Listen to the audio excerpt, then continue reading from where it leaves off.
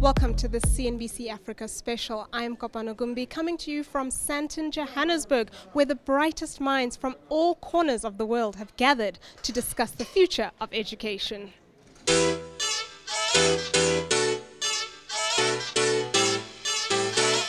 International experts came from as far afield as Australia, the UK, Ghana and the Middle East to join local leaders in the education sector for the Future of Education Summit 2019. With the theme Reactive versus Proactive, the summit examined the significant changes in the education industry that are changing mindsets and revolutionizing education to benefit the workplace, society and the economy. As today's theme, reactive or proactive, already states, is the education space or the higher education space reacting or being proactive in not only its own existence? So are you on the brink of extinction, or are you reinventing yourself fast enough to be relevant? I mean, it was only a couple of years back where we were even talking about people studying for a degree, and by the time they got out and got their degree, the degree was obsolete.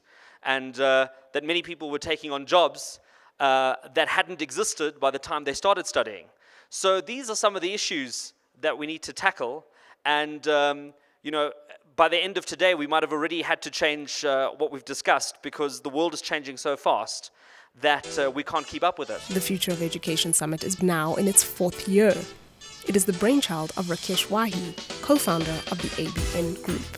Everyone recognizes the importance of an efficient and outcome-driven education sector. It does not matter which country you travel to, conversations invariably hinge on the availability of relevant human resources. There are far too many graduates who are either unemployed or in completely different vocations from their education.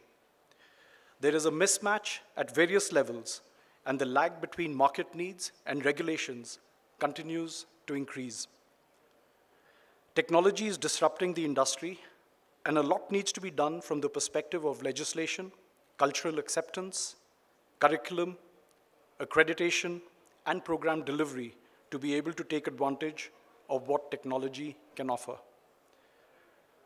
With artificial intelligence, blockchain, big data, and other disruptive changes that are impacting both learning and industry, there's a shortage of engineers, technicians, and qualified computer programmers. There is a need for greater focus on STEM subjects to meet this demand. Furthermore, skills-based training is becoming more relevant as employers want entry-level staff who are ready for the workplace. In my view, there is a serious mismatch between how we think about the future and the changes that we are prepared to make to enable the future that is staring us in the face. I welcome you all to what I believe will be an excellent and interactive forum. Your presence and contribution is appreciated. Thank you very much. In his opening address, Professor Adam Habib, Vice-Chancellor and Principal of the University of the Witwatersrand, addressed the fear that universities will make way for online education. You know, people have been predicting the closure of universities for 700 years. And there's a new round of these guys who are predicting the closure. And if there's anything if you're really a serious gambler, take an advice from me, put the money on the fact that these universities are going to survive. If you think they're going to disappear, then you're living in a different world. And it's important to say, because universities have been evolving for 700 years. If you look at the university of the 15th and 14th and 15th and 16th century, the Oxfords, they were really monasteries, what today are called monasteries of religious schools, or what in Pakistan would be known as the madrasa. They were not substantive places of knowledge. Now, in that period of time, the religious schools were precisely one of the few places where knowledge was encoded, and it often happened through the religious forms. If you went 100 years ago, the universities were effectively teaching places. They did very little significant research that happened in structures outside.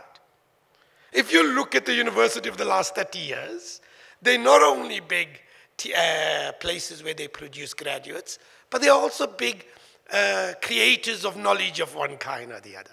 The university has been evolving for a long period of time, and I think we're in a moment that the universities have to evolve. And I'm going to speak about that in a minute, but I think let's get out of the fear-mongering that the universities are all going to disappear. Today, there are far more universities than existed 50 years ago, and there are far more universities 50 years ago than existed 200 years ago. The second is the myth of graduate unemployability. It doesn't exist. I mean, I'm struck by how the perceptions and the reality. Let me give you the real number. In a country of what is the official rate of unemployment is 30%. The real rate is probably 40%. And for young people, it's probably between 50 and 55%, depending on which category you're looking at. The real rate of unemployment of graduates system-wide, I'm not even talking advanced, system-wide, is between 6 and 7.5%. That's the latest research coming out.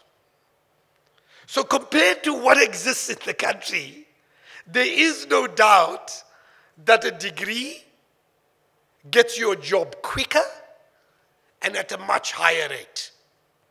South Africa has the highest return rate on a degree from any country in the world. Now that in part is a problem, by the way, because it shows you've got such a skills crisis that effectively your degrees are being priced out to an incredible extent. But I think we need to be clear about what we mean by this graduate unemployability. As a general rule, if you don't have matric, your unemployment rate is about 35 to 40%. If you do have matric, you have an unemployment rate of around 25 to 30%. If you have if you got TVET, a TVET vocational college degree, you're looking at an unemployment rate of 15 to 18%.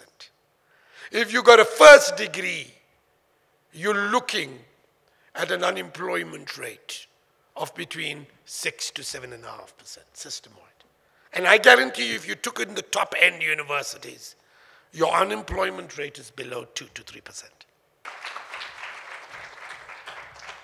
Thank you very much, Professor Adam Habib. The gloves are off. I think we're all warmed up after that opening talk, and I think we're going to keep the momentum going by going straight into our first panel discussion. Technology and the changing face of education. Professor Anjina Parekh is the Deputy Vice-Chancellor, Academic at the University of Johannesburg. She is a member of the Department of Education Evaluation Panel for Research Output in Higher Education. Professor Adam Habib is the Vice-Chancellor and Principal at the University of the Witwatersrand. A Professor of Political Science, he has over 30 years of academic, research and administration experience. Professor Seth Coonan is the Deputy Vice-Chancellor, International at Curtin University, Australia. John Louis is the Head of Academics at Advitech School Division, consisting of 109 schools across South Africa, Kenya and Botswana. He is currently completing a Master of Arts in Technology and Learning Design. The panel moderator is Dan Adkins, the CEO, Middle East for the Transnational Academic Group. He has lectured in IT, economics, accounting, marketing, management, organizational behavior, entrepreneurship, and law. We hear people talking about how the students of today are going to be participating in and working in jobs and industries that don't even exist. And this is always said as if it's something revolutionary and something that in mankind's history we've never faced before. But if we think back to the 1940s, rocket scientists didn't exist, satellite technician didn't exist. Those weren't worked into the school systems, and yet the people who were educated in the very traditional ways during the 1940s are the ones who put satellites in orbit and humans on the moon, built the computers and internet that we rely on today. So the question is having technology in the classroom the thing that will prepare students for the future, or are there other more important skills such as being a self-learner, being a good analyst, synthesizing new information, and things of that nature that are actually far more important? So with that, I'd like to ask each of the panelists to give a brief opening statement as to their thoughts on the subject and how they look at addressing technology in the classroom. I'm actually kind of fascinated because when we talk about technology and we talk about the next generation and what is the role of higher education, government, policymakers, industry in nurturing and developing the next generation of high level skills, there's an assumption that we almost got to throw the baby out with the bathwater. And that, you know, what we did in the past no longer holds us in good stead going into the future because of the technological revolution and the changes that have come about and are likely to come even further changes going into the future. I think that's a very dangerous way of thinking about the development of skills. For me, change is inevitable, and that's where we need to start. Today it's a 4IR and the fourth industrial, tomorrow is going to be the fifth, and God knows what it's going to be like in the next 20 to 30 years. So the first fundamental premise that we must work off in the development of skills is that change is inevitable. And in order to prepare the students of the future to understand that the environment that they will be going into will be a constantly evolving, changing environment. And those are the kind of skill sets one needs to develop in the young generation. In my role as the Deputy Vice Chancellor of a higher education institution responsible for the academic project, I've always maintained that we need to ensure that, yes, we are evolving as well in relation to changes, so that in our own educational practices, whether it's in the classroom, whether it's outside of the classroom, we do incorporate technology. But technology is never going to replace the human interface. And that, for me, is absolutely important. I'm not quite so sanguine as my colleague that universities as bricks and mortar institutions have this long-term future just because we've had it for the last 700 years. If you look at the economy of universities, it is extraordinarily expensive to maintain the very large institutions that we have in terms of the physical space, the space in terms of the numbers of people that have to be employed there, and the like.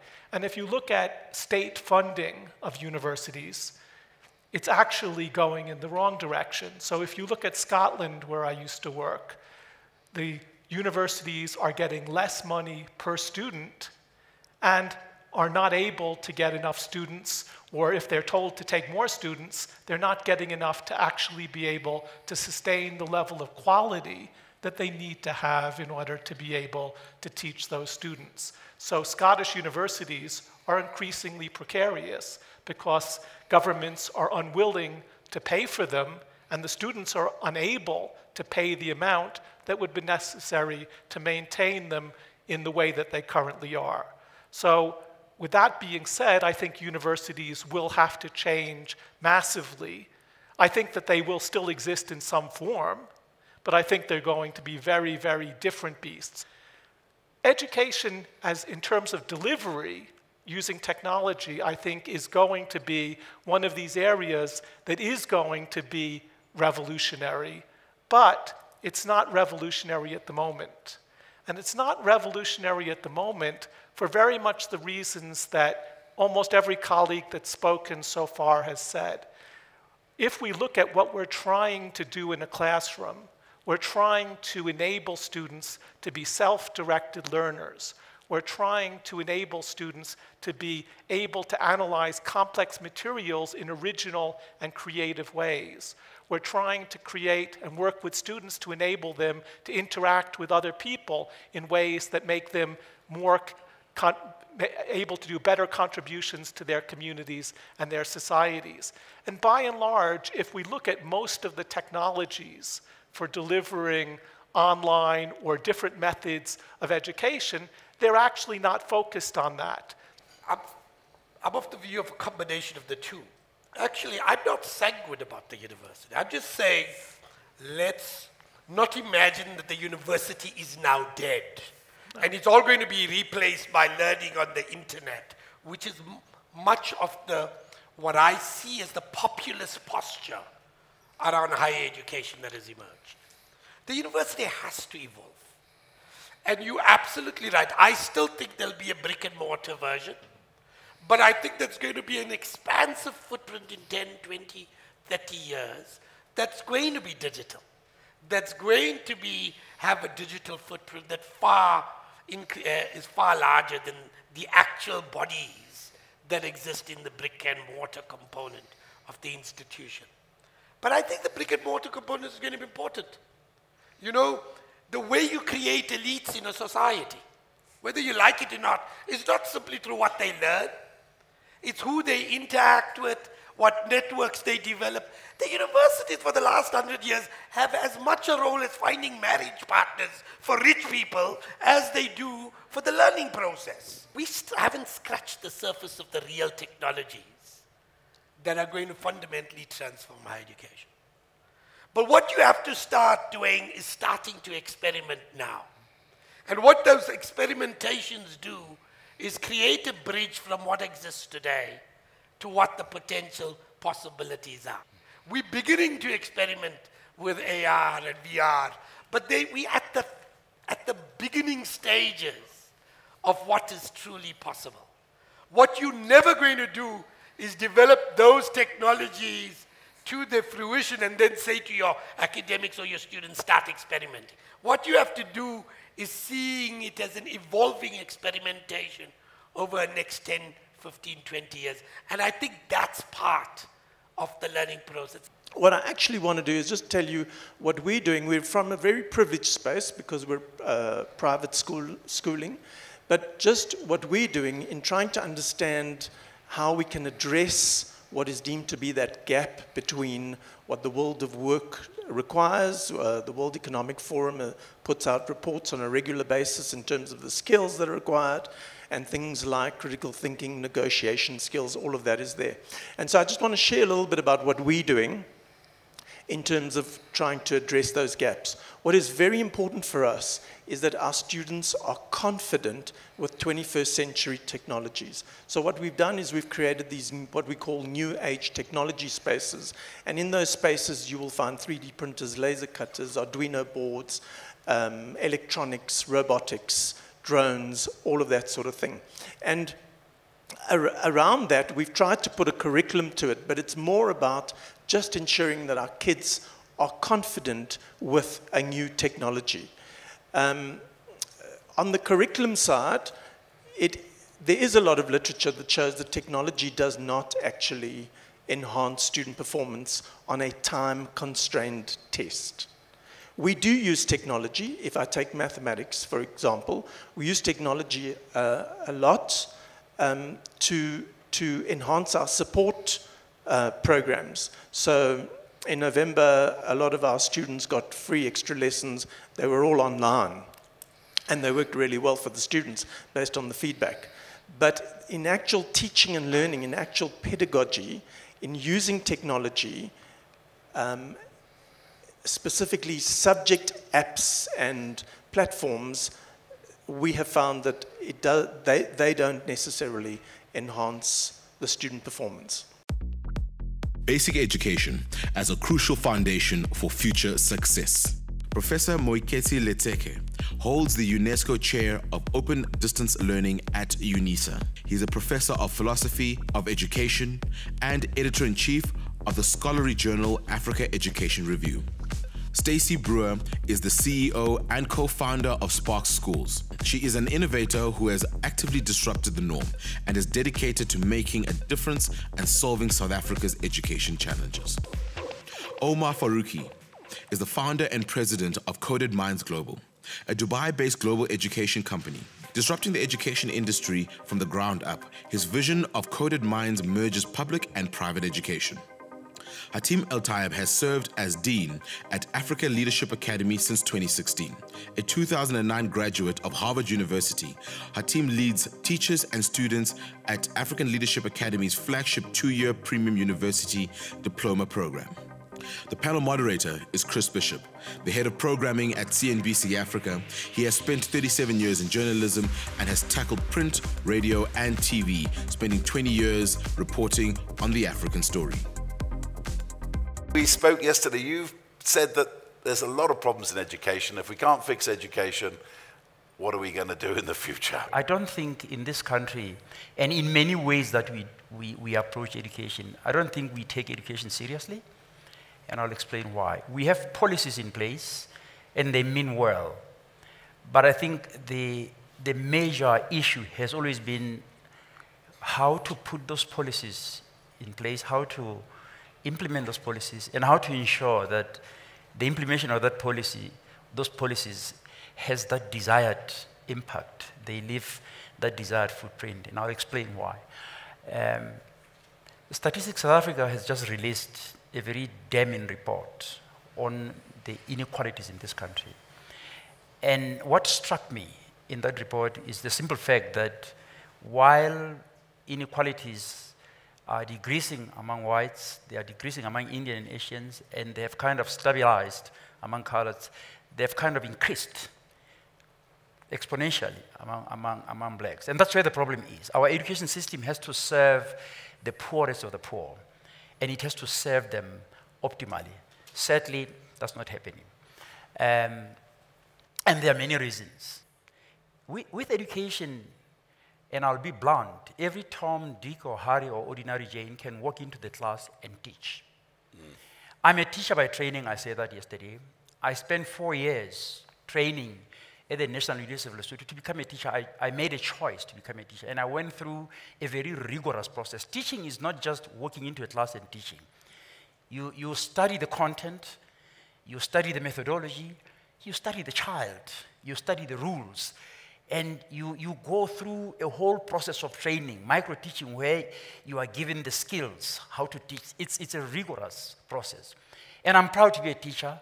I'm disheartened that there are people who are in the education system, they walk into class, they are teaching, they've got no idea at all. They're getting paid. Some of them even retire in that sport. And I'll give you an example. In one of the parliamentary sessions, Minister of Education Muchecha was asked by a DA parliamentarian to inform Parliament how many teachers, well, in double inverted commas, how many teachers are either unqualified or underqualified, but they are in the system. Now, the minister was at pains. I think the figure was in the region of over 70,000. Now, when you have 70,000 people who have matric and who, and I'll be blunt again, who masquerade as teachers, we have a problem. Then we are putting the future of our children in doubt. The most recent PILS assessment cited that 78% of our grade 4s in this country cannot read for meaning, which is absolutely dire.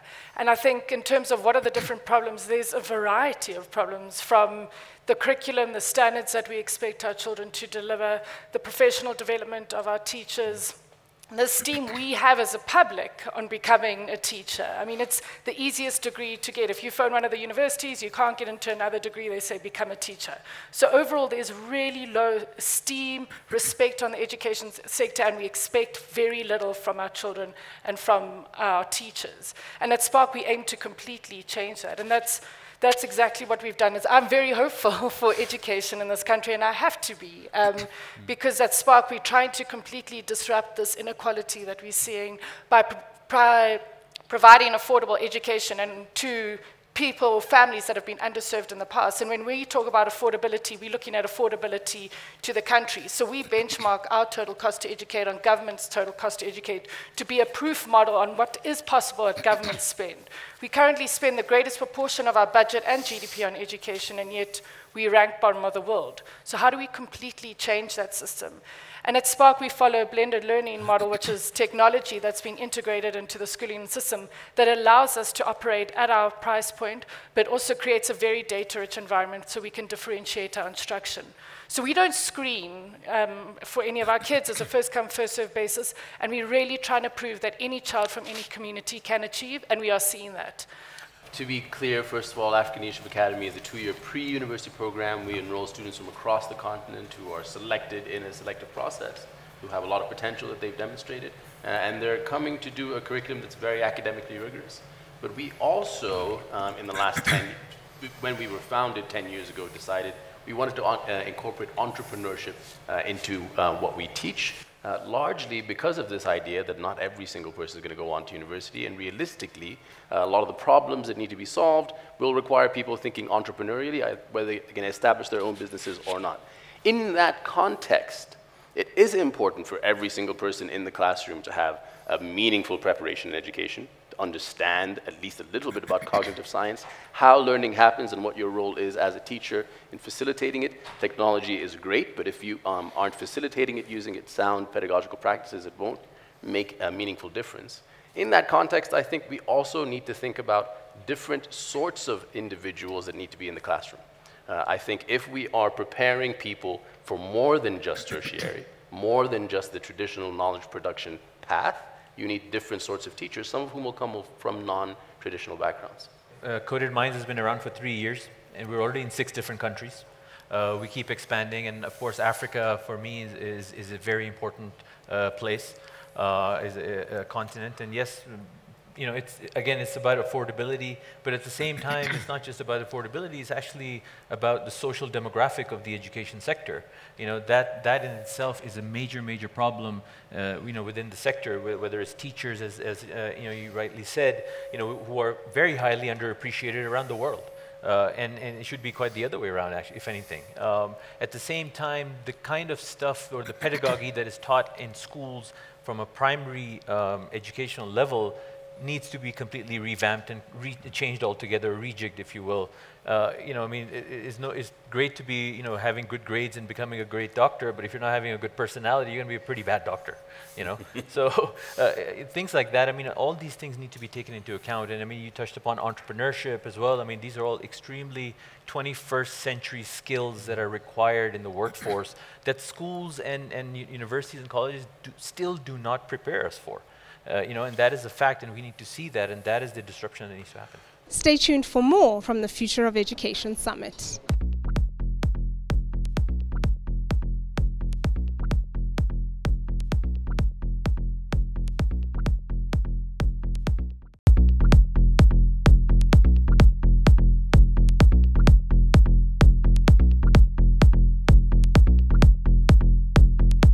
Welcome back to CNBC Africa's special on the future of education, where themes related to education include public-private partnerships, learning for the 21st century, and how people can use technology to advance basic education.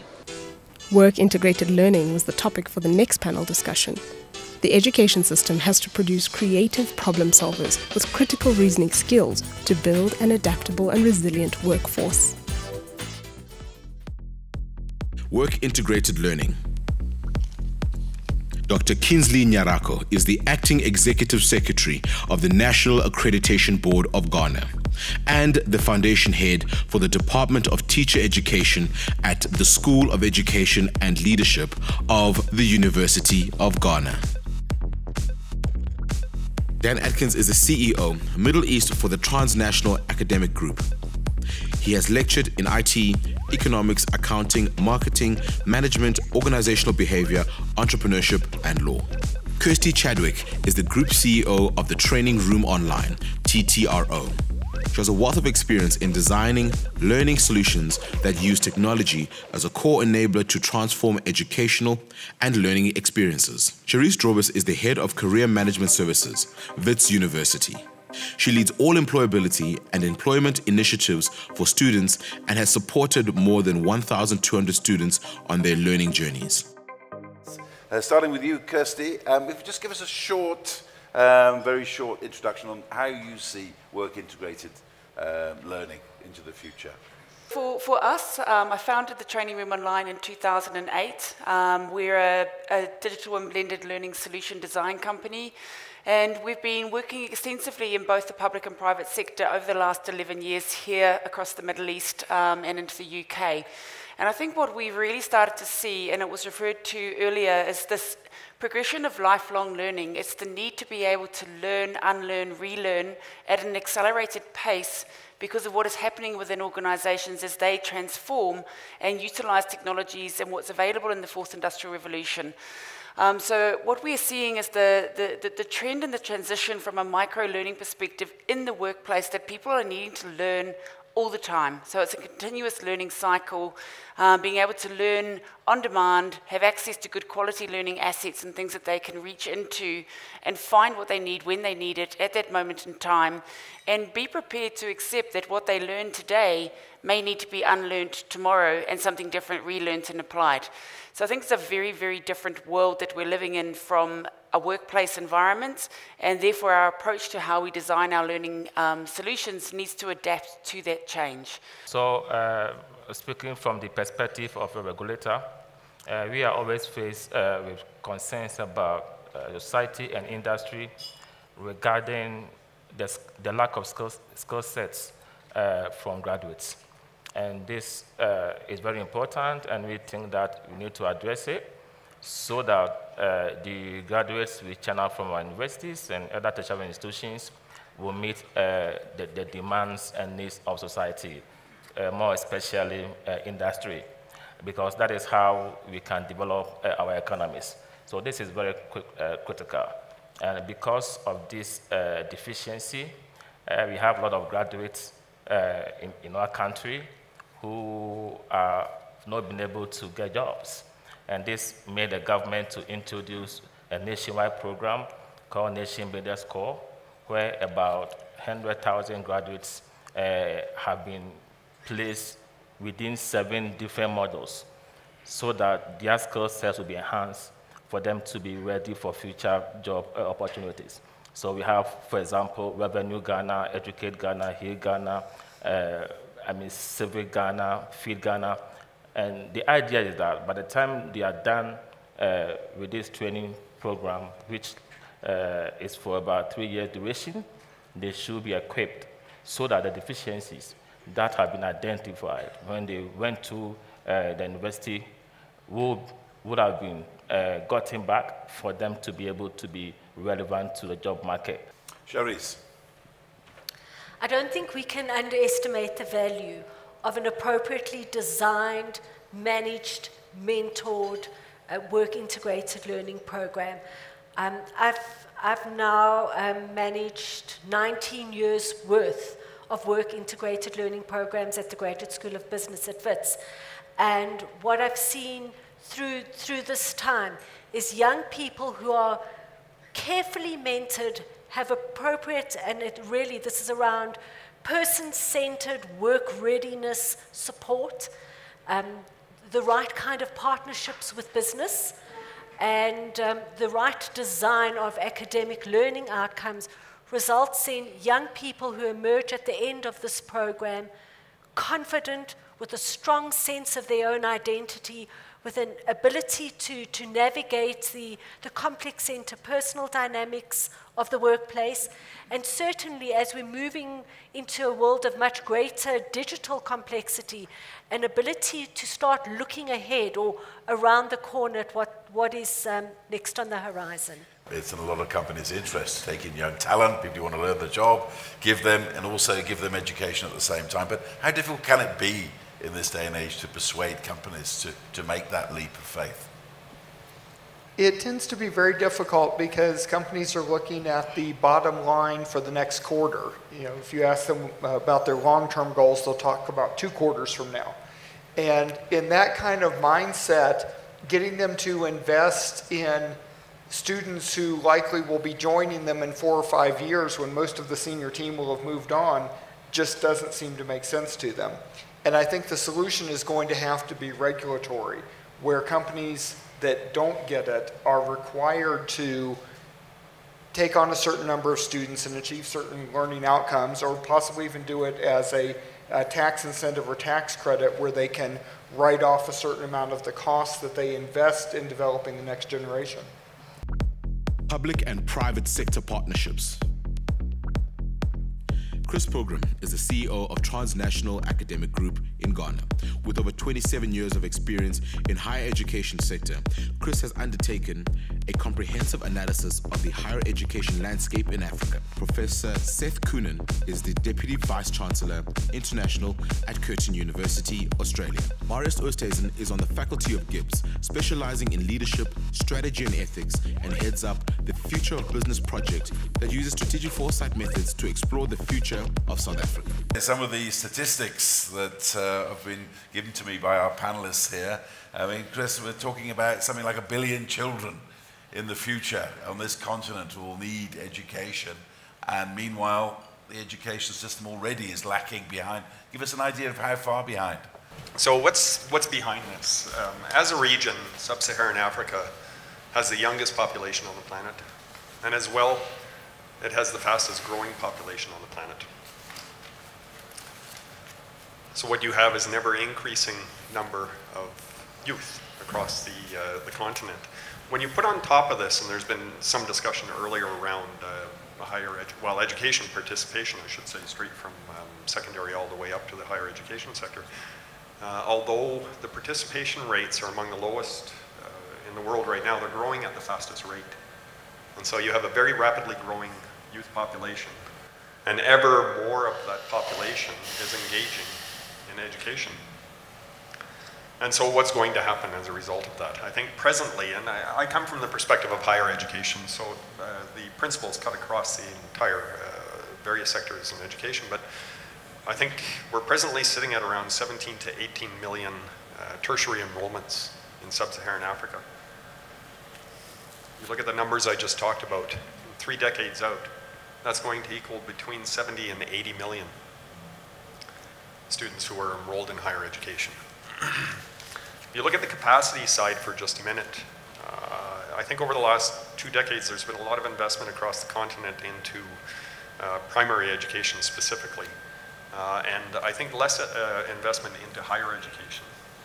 And so we have situations right now, and I think it's well known, there's discussions of a capacity crisis and whatnot, but you have universities, for example, that have been designed for 10,000 students that are sitting with 2, 3, sometimes even 4 times that number of students.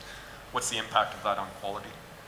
What's the impact of that on the ability for faculty to engage in research? Another result of that is we have more than 500,000 students who leave the continent on an annual basis to study abroad. A number of these students, unfortunately, don't return. We also have hundreds of thousands, if not millions of students who qualify for entry into academic institutions at the higher education level annually who simply can't get a spot.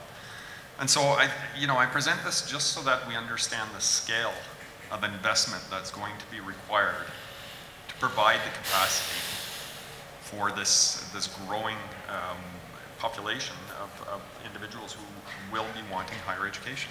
So I think the scope is really needed to be understood by everyone in prefacing this conversation. Professor Coonan, I think we're all agreed that the government coffers of the world can't provide the amount of education that's needed. Surely most governments worth their salt will be saying to private money and investors, come to us, come put your money in here, we'll make it easier for you. Is that what's happening? Well, certainly many governments are doing that. So if you look at the government in the Emirates, in Dubai in particular, they've had a particular strategy of speaking to international universities to try to bring them to Dubai so that Dubai can become an education hub, and making it, in the case of those universities that work with the KHDA, the regulator in Dubai, they have to have what is called an infrastructure partner, which is a private company that puts the capital in, puts the resource in, to allow those universities to be sustainable and to have the right kinds of facilities and the right kinds of structures. So certainly there are many jurisdictions that have done that. Other jurisdictions use different models, but certainly if you look at China, if you look at Singapore, if you look at Malaysia in a different way, in each of these cases, the government sometimes creates tax opportunities, tax havens where, not tax havens, but free tax zones where companies and universities can come together to deliver education. So certainly this is a recognized role of how capital and public universities can come together. And from the public university perspective, it is a very important aspect. Certainly for an Australian university, we are all public, by and large, with the exception of 2 or 3, and we cannot use public money to open campuses in other areas, and therefore we need to work with capital, with private providers to be able to look at how we can offer the kinds of education that we like in different jurisdictions. So we've certainly done that in now 4 different jurisdictions, and in each case we have a different kind of relationship with capital, but in each case it's essential that the risk is shared both from a legal perspective in Australia, but also from the perspective of how we can work and move ahead as a university. We always get the impression as journalists that business schools are relatively well-heeled compared to other tertiary organizations. Where do you see the future of private and public participations and education in general in your sector? Well, I think that if we look out at the rest of the continent, South Africa included, and we say, what's the future of education? Really, that's a broader question. The tendency is to focus on education per se, but I think the bigger question is, what's the future of the economic development of the continent? What trajectory is that likely to take? And depending on what that looks like, what are the education requirements and possibilities contained within that?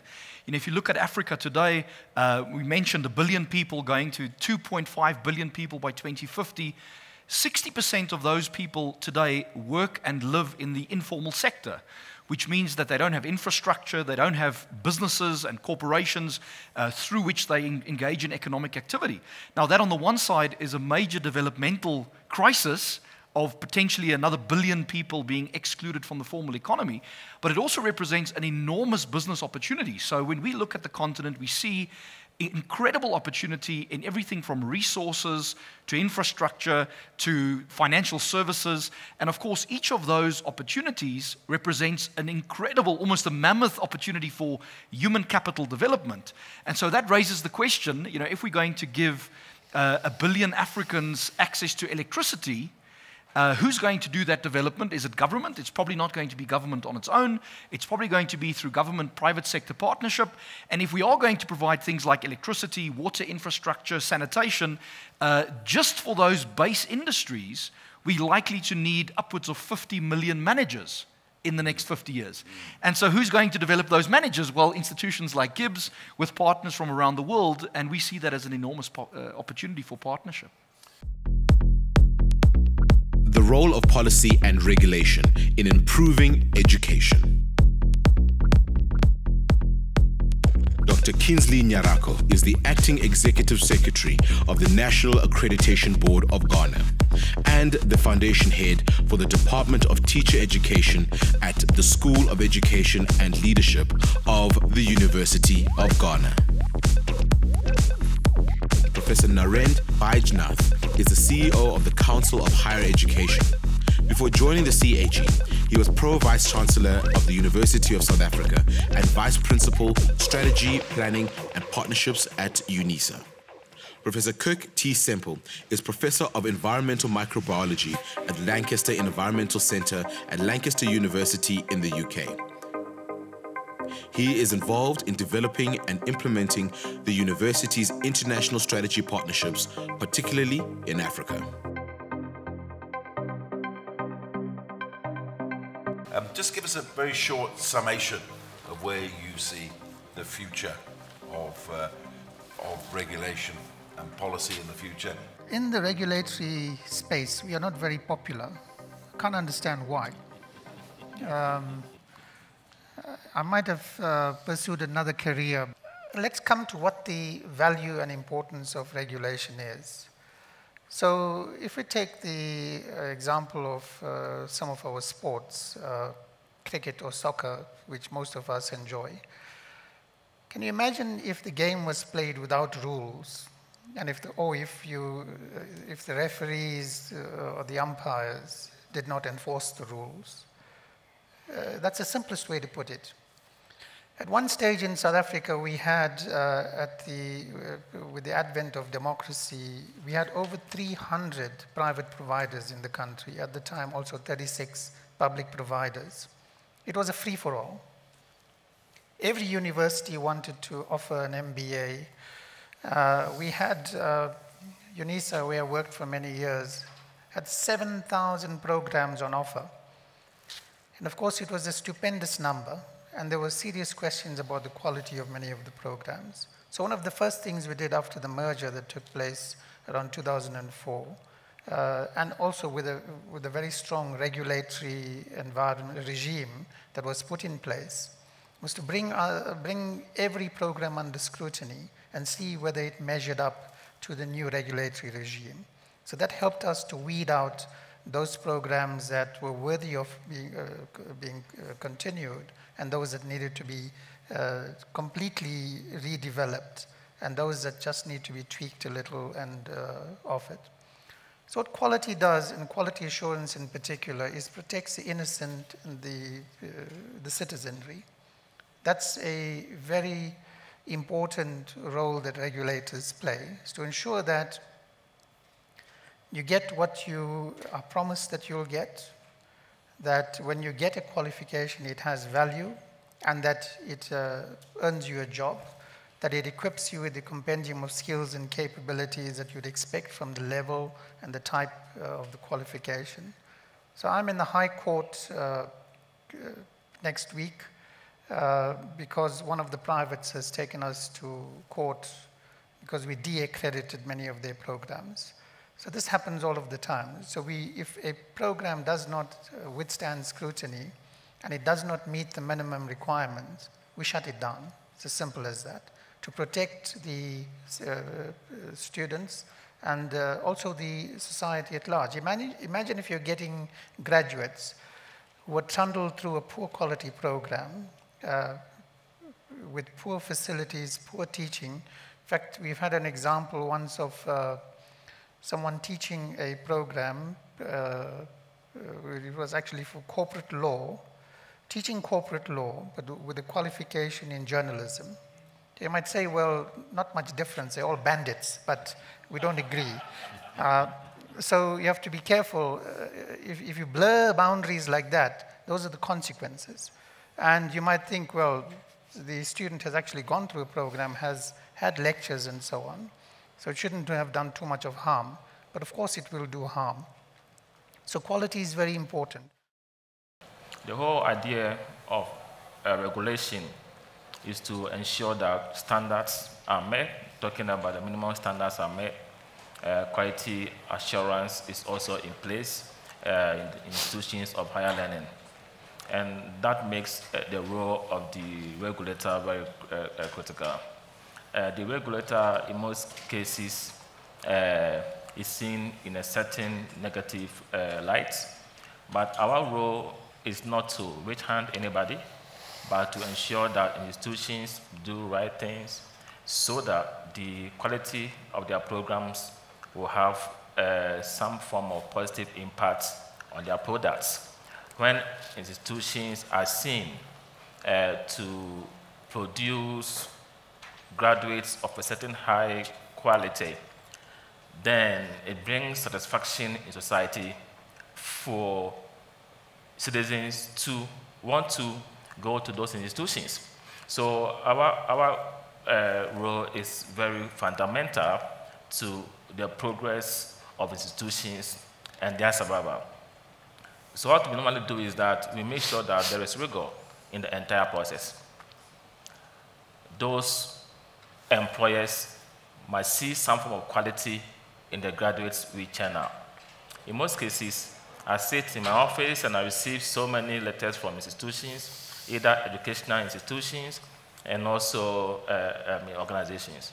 And they want to find out the accreditation status of certain institutions, and at times, the programs. And in some cases, we've seen that people have gone through certain institutions, but those institutions didn't have accreditation. And the effect on the student's future is so bad. Just imagine spending 4 years to obtain a degree, and you are told that your institution was not accredited and that your certificate is not acceptable. You wasted time, you wasted resources. Look at the pressure on parents. So that is why we are always meticulous, and we want to ensure that minimum standards are met. Students are also at the heart of the regulator. Their interest, for example, is very important. So, I mean, these are some of the things we do. At times, they think that the process is elaborate, but we need to do that. And I can tell you that because of our watchdog roles, we have seen that institutions have improved upon their performance and also their facilities because they listen to the suggestions we provide, and they incorporate those suggestions and ideas into their institutions, how to do things differently. And in so doing, they've gotten to like a level where the students are satisfied and society is happy about them. From a UK perspective, this checks and balances has been going on for a very long time. Universities have traditionally been quite autonomous, but they've had to follow a lead. So they've had to have programs assessed externally. But more recently, the government has introduced the Teaching Excellence Framework, which is an institutional assessment of quality of teaching. It's quite a young thing, but Lancaster was lucky enough to win a gold award in TEF. Now, why am I talking about this? Well, what I'm saying is that the university system is becoming more and more sort of appraised and assessed for its quality, not only in terms of its degree programs, but it's also the quality of an assessment of the teaching, the degrees that it's awarding, and that's because money is at the back of it. Students are having to pay more and more money for the privilege of education. So it has to be a good or an excellent product. Now, how does that relate to you know, the African context? Well, I mean, my experience is that universities in the UK, in Europe, North America, and elsewhere are becoming more global in the sense that they are looking to develop partnerships in places that they wouldn't have normally have done so in the past. Some of that's been driven by pure monetary opportunity. Some of it's actually been driven by research, as I've sort of talked about in my presentation. I'm sitting in the sort of place of a bit of both. And what my experience has been is that some of the processes in this space are less mature, and in some cases perhaps absent. But by working with universities at an international level, it is possible to start to address that problem. Now, I'm not saying, please believe me, I'm not saying that this is a plug and play. You take what Lancaster University does and you implant it in a university in Ghana or South Africa or wherever. It has to be fit for purpose.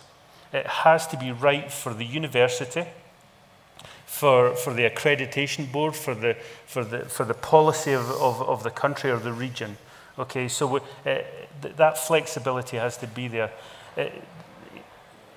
It won't work, in my opinion, it won't work if you just take a UK or a European system of whatever it looks like and just smack it straight into a local context. It won't work. Bringing the day's proceedings to a close was Roberta Naika, Managing Director of the ABN Group. It gives me immense pleasure to have you all here today. I certainly enjoyed the conversation, and I'm sure you have too. As Alex mentioned earlier, we don't expect to have a solution to all of Africa's education problems in one day, but certainly we aim to contribute to some of those solutions by some of those conversations today. I've been tasked to enlighten you on whom we are as a group and why we have embarked on this journey. Education to us is a great equalizer, no matter what our culture, religion, or social set we stand in. Education is the single most important defining factor which will enable our youth and our beautiful continent to step ahead with confidence into a brighter tomorrow. I would like to reiterate something that one of the panelists had said earlier. We can't have a great continent without a great education system. As a continent, we have certainly come far, but we still have a really long journey ahead. It's been an exciting day of robust discussion from leading policymakers and educators from all across the world. That's all from this CNBC Africa special on the future of education.